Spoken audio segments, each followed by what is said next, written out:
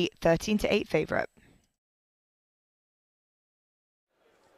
They're off. They jump away with 1.5 miles in front of them for the Weatherby's Stallion Book handicap. Away brightly enough was Soul Stopper. He's being tracked early by Dhahabi. Out on the wide outside of those two, though. Global Heat's coming through for a share of the lead. And behind Global Heat, Open Champion gets a toe as well. Palminteri Respite is the one who's a bit keen in between runners. Just back in 5th, just tossing his head around a little bit, back in 5th place.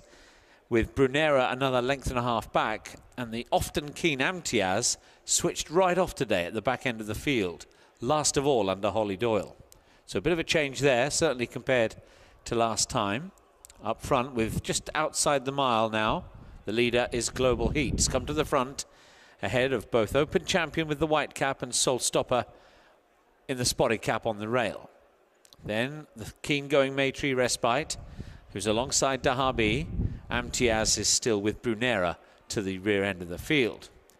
7 runners then head down the straight here one more time. The Weatherby Stallion Book handicap with 6.5 to run. Global Heat still showing the way. Open Champion out on the wide outside flank with Soul Stopper still there.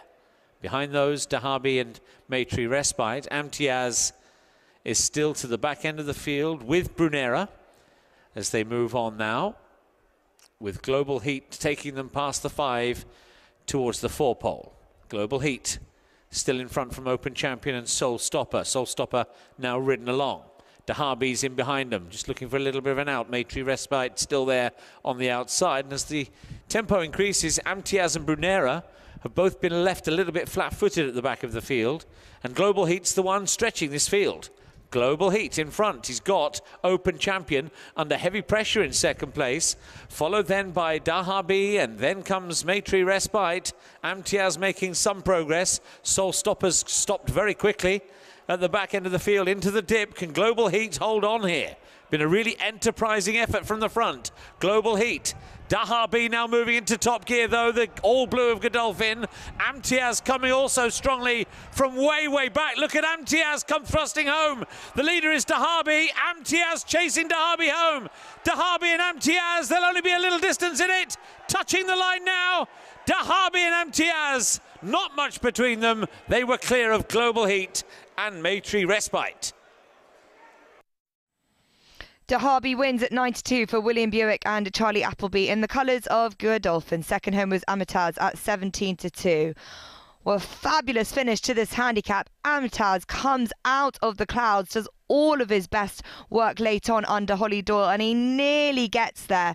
But Dhahabi was able to just hold on. These two sons of Frankel really game, throwing everything at it at the finish.